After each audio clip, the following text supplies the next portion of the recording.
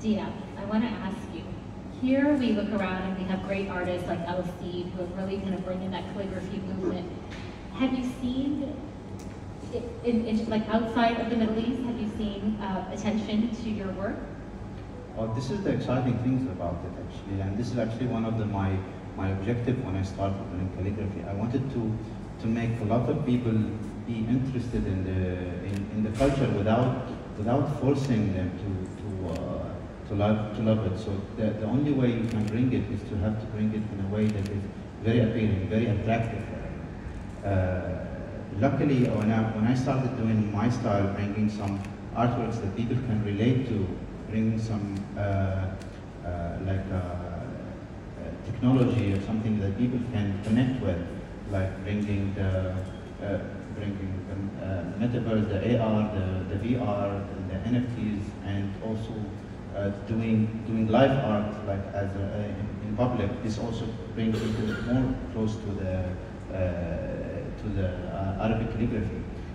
The good thing is, after, like when I started like putting my artwork in my social media, I found a lot of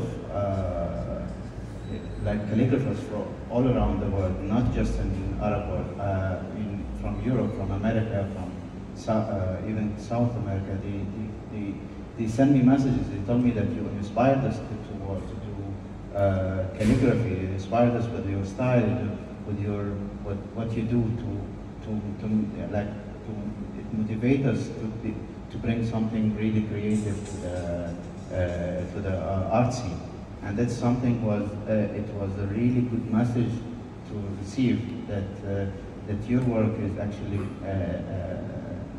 being appreciated. Yes, yeah. Exactly. And what platforms do you use? Like, how do you monetize your skill?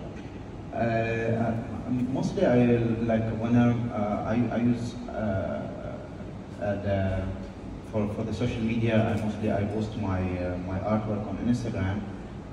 Instagram has been really good for because I started doing the full artwork in as a video, it's considered like a live art, but on social media. This brought a lot of attention from the audience to see that an artwork, like from a blank canvas, turned to an art piece in maybe like 30 seconds or 1 minute. It takes in real life maybe 1 hour or 2 hours, but when they see it brought in front of them in this time, they can connect with more, especially if you can bring some elements that people can connect with, even from our culture or from international culture, like bringing, for example, like drawing a horse in Arabic calligraphy. That a lot of people are like horse lovers from all around the world. They will connect with this artwork. If you do like a falcon or like an eagle or whatever kind of animal, a lot of people they can also connect with. So, and for me, it's one of my favorite things that I like to bring with my art style are the geometric shapes. And you know that geometric shapes is always like have this kind of like appealing to a lot of audience. And Islamic geometric shapes are a part of like Islamic art and the root of Islamic art. Definitely, that was like a very important like element in my art. Roshni, I want to